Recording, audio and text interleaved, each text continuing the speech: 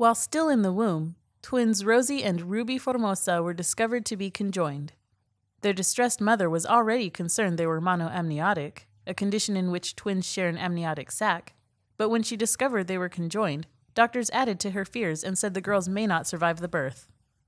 The twins were born connected at the abdomen and shared part of their intestine, leading to a 5-hour surgery when they were only 2 hours old. 4 years later, Rosie and Ruby are happy, healthy, and experiencing their first year of school. Thank you for watching our exclusive California Network Daily Briefing. Please subscribe to our channel and tell us how much you like our news in the comments below.